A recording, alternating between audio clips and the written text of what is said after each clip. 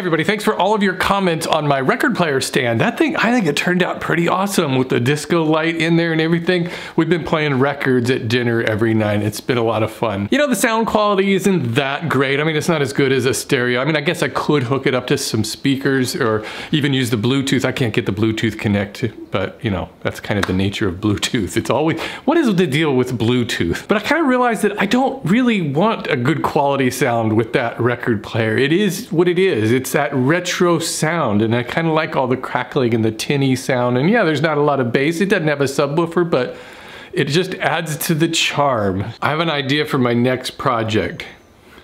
Yeah, it's going to involve cats. What do you think of something like this? Catification. That's what Jackson Galaxy calls it. Quick update on the stickers. I've got them all mailed out. I had to do them in a couple of batches because I ran out of stickers and I had to get some more. So the first round of stickers went out a few weeks ago. I think most of you already got those. And then a lot of the international ones came in. So I got all of those sent out today. And I got a lot of stickers left. So if you want one, just send me a self-addressed stamped envelope.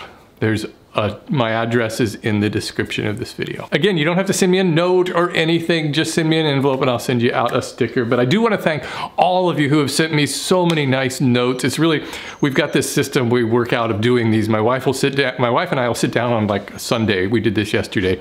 We'll sit down at the table and she'll open them all and then she reads all of the letters and then hands me anything that's in there and then gives me the envelope and then I put the sticker in there and we have this system. And I'm sorry I couldn't respond to everybody, but just know that I do read all of those notes and it's really heartwarming to get that kind of response. I really appreciate it. And I appreciate all the stickers and cards and things that you've been sending me. It's been pretty awesome. Thanks a lot. But I did get a couple of packages and this one especially, well, this one actually wasn't for me. It was for Cobra and Bubbles. This came from Sylvester, Nikki, Lizzie, Cat, and Fluffs. That's a lot of cats. And Dave Smith. So thank you, Dave. And you know what he sent for the cats, or what the cats sent for Cobra and Bubbles? Look, kitty treats. This is gonna help with their training. Treat, click, treat, click. And Dave, thanks for the workout t-shirt built like a Mack truck. That's me someday. Oh, and check this out. Okay, you know I've got the 14,000 things to be happy about that was sent to me last month, and that one's really cool. We've been having a lot of fun with that, but now look what this one is. It's the Book of Awesome.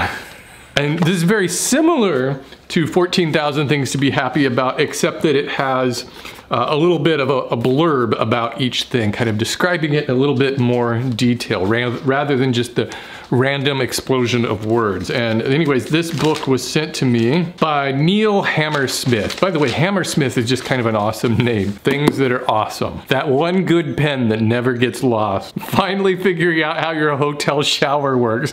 That's funny, because I actually came up with a term for that a number of years ago, and I forget what I called that. Shower, I forget. If anybody remembers that, I might have mentioned it on my old Mere Minute show, but yeah, it's when you go into a hotel and it seems like every shower is just weird. They always have like, oh, turn this, pull this, and then maybe you'll get water. The smell of crayons, definitely. But you know, I'd like to one-up that too, is the smell of Play-Doh. I love the smell of Play-Doh. When I smell Play-Doh, I just want to eat it. Other things I like the smell of, some weird things, I like the smell of gasoline. Don't know why. I kind of like the smell of lacquer. I like the smell of a new magazine, and a lot of books too. I just like to smell books. Oh, and hotel sheets. When you get into a hotel and you get in there, those sheets have a certain smell to them. I don't know what it is. I probably don't want to know what it is, if you know what I mean. And I think you do. That was my Joe Bob Briggs impression. I guess you didn't know Joe Bob Briggs does The Last Drive-In. Of course, he did Monster Vision and these shows a long time ago, and now he does this weekly show on Shudder. There's probably only a couple weeks left of this season, but I just love it. It's my favorite show on TV. And all he does is show old and some new movies, horror movies, and then he cuts into them and talks about it. It's a horror host. These used to be a thing. Elvira used to do a show years ago like that. Remember there used to be like dinner and a movie. There would be a lot of these things where you'd have hosts and they would talk about the movie along the way. It was a fun way to watch. It's almost like a communal way of watching a movie. Especially when you're stuck at home. Hey, you know, we're almost at the middle part of the year. You want to know what my favorite movies are of the year so far? Well, I can just hear the clicks right now. People clicking away from this video. I thought this was a woodworking channel. Yeah, okay, I guess it is a woodworking chair. I know what we could do before I get into those movies. I'm still gonna show you my favorite movies of the year so far. Let's do the ABCs of woodworking. We're up to B. It's the ABCs of woodworking.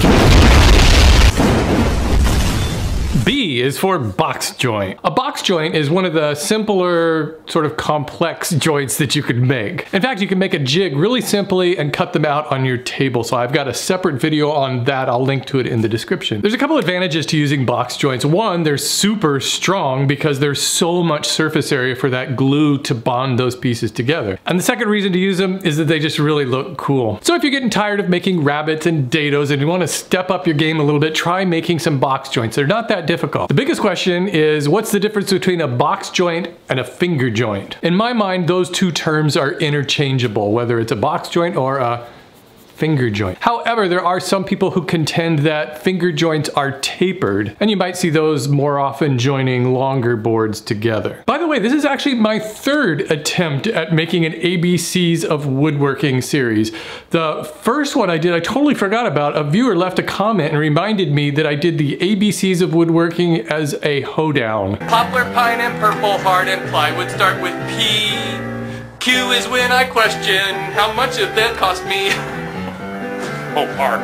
I'll include a link for that too if you want to watch something kind of cringy. It was a long time ago. Okay, I'm gonna pull up my favorite movies of the year. I keep lists of everything I watch on Internet Movie Database. First of all, it was a film that was just released this past weekend. In fact, I rented it and I watched it twice. I liked it so much, and that's Becky. It's, I guess you'd call it a revenge film with a lot of action, a lot of gore. It's got a 13-year-old girl that just totally kicks ass. It's such a satisfying film to watch, and it's got this great ending that just, I hope there's a sequel. Okay, the next one, hands down, no questions asked, you have to see The Velocipaster. It took a while for this one to kind of get a mass release, but Amazon Prime picked it up and then it's just snowballed. Super, super low budget film that just is, I think it's hilarious. After losing his parents, a priest travels to China where he inherits a mysterious ability that allows him to turn into a dinosaur. At first, horrified by this new power, a hooker convinces him to use it to fight crime and ninjas. If you like sci-fi films, check out The Vast of Night. This one is,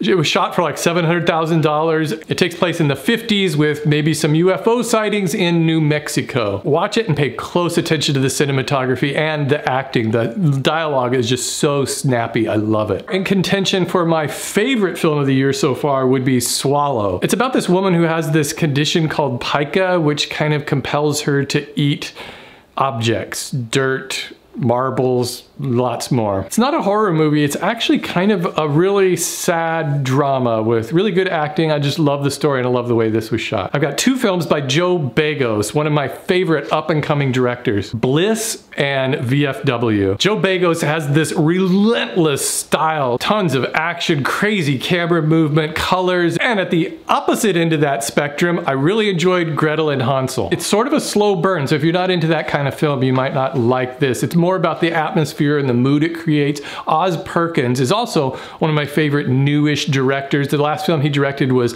A Black Coat's Daughter, which also had this same kind of unsettling feel. And finally, I want to recommend The Lodge and Horse Girl. The Lodge is more of a kind of also an atmospheric horror film with some really interesting twists, and Horse Girl is more of a psychological drama, I guess. Well, I guess that'll wrap it up for this video. Thanks for watching, everybody. I'll see you next time.